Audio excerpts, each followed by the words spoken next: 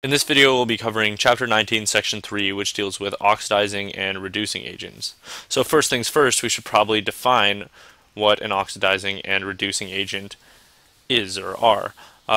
So first things first, a reducing agent is a substance with the potential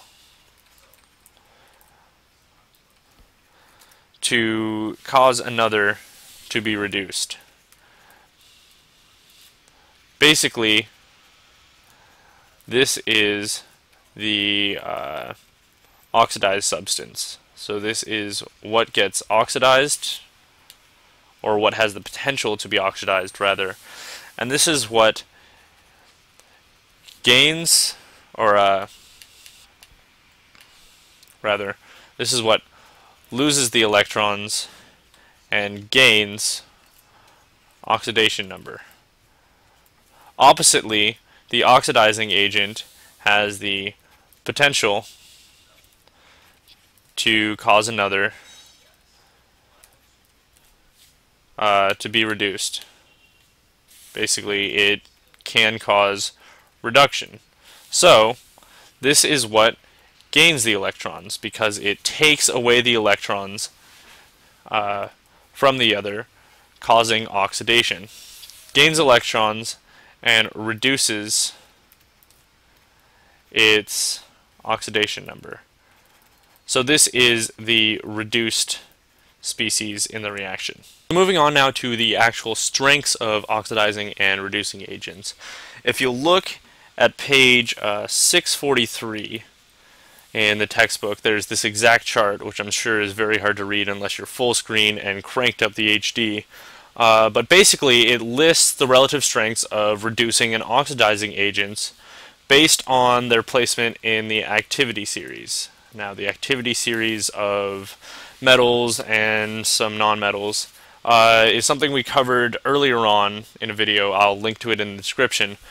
But basically, it lists how readily a element or compound will surrender an electron versus gain an electron. And what you should know is that elements towards the top of the activity series, for example, lithium, is a very strong reducing agent. So lithium is the strongest reducing agent because it readily gives up its electron. Oppositely, fluorine, down here, is a very strong oxidizing agent, because it will gladly take an electron, due to the fact that it's the most electronegative element, from whatever it is oxidizing. And what's important to realize looking at this chart over here is that any reducing agent will be oxidized. So a reducing agent will be oxidized by something that's below it. Most obviously, lithium over here would be oxidized very quickly by fluorine, which is the most electronegative element. But it will also replace it in solution. So for example, we have chlorine down here, Cl, is lower than bromine, despite the fact that bromine is a relatively strong oxidizing agent.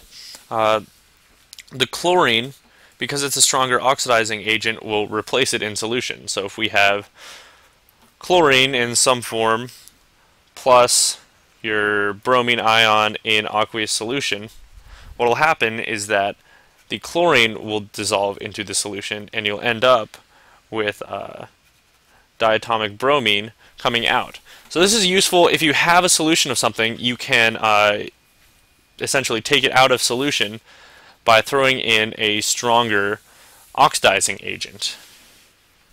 Now, in the instance of this reaction in which chlorine replaces bromine in solution, we can look at the two half reactions and say that bromine is the reducing agent.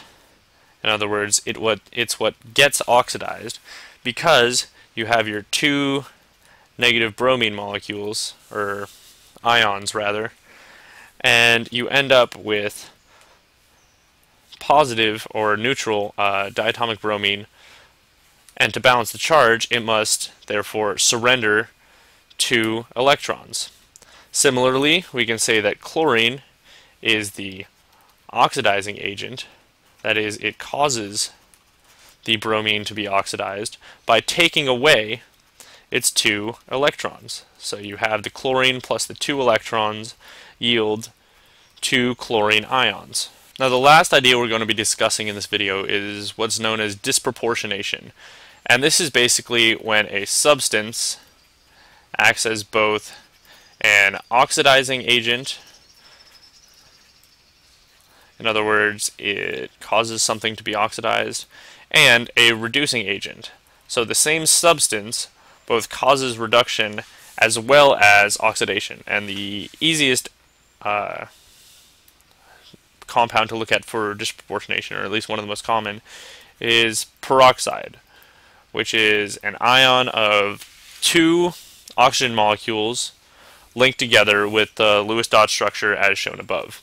So if we look at the decomposition of hydrogen peroxide, so H2O2, into water and oxygen, we can see that, first things first, this peroxide, because each hydrogen has a charge of +1, then the peroxide together has a charge of -2, or each individual oxygen molecule has a charge of -1, or a oxidation number rather.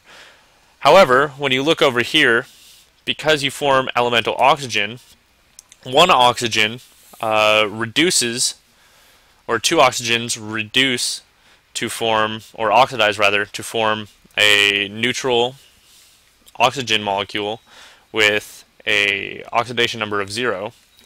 However, because both of these hydrogens in the water molecule have a charge of +1, this oxygen, to balance out and keep everything neutral, must have an oxidation number of -2.